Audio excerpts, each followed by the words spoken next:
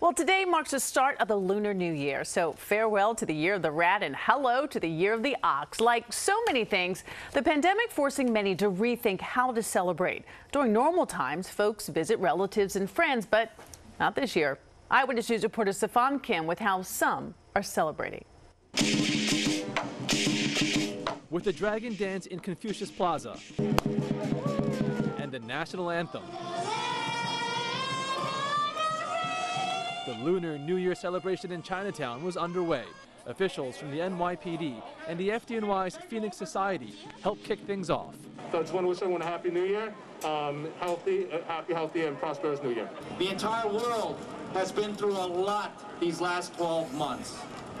And the Asian community was the first to bear the brunt of the coronavirus pandemic, both health-wise and economically.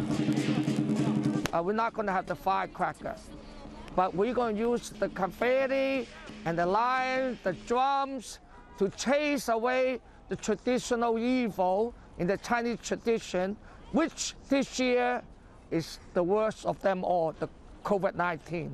So hundreds turned out for this joyful tradition, but it was drastically scaled down due to COVID. No parade like last year, when 500,000 came out, and my Eyewitness News colleague Lucy Yang joined me on the Eyewitness News float. ABC 7, a proud sponsor of the event.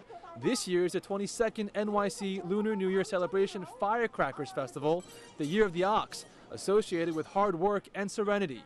Perhaps fitting, because it's been a tough year full of blood, sweat, and tears, and we can all hope for some calm ahead. Despite the suffering and the light that is now at the end of the tunnel as we strive to get vaccines for ourselves and our families. As for the parade, organizers hope to do it in a few months to coincide with Asian American and Pacific Islander Heritage Month in Chinatown. Stefan Kim, Channel 7, Eyewitness News.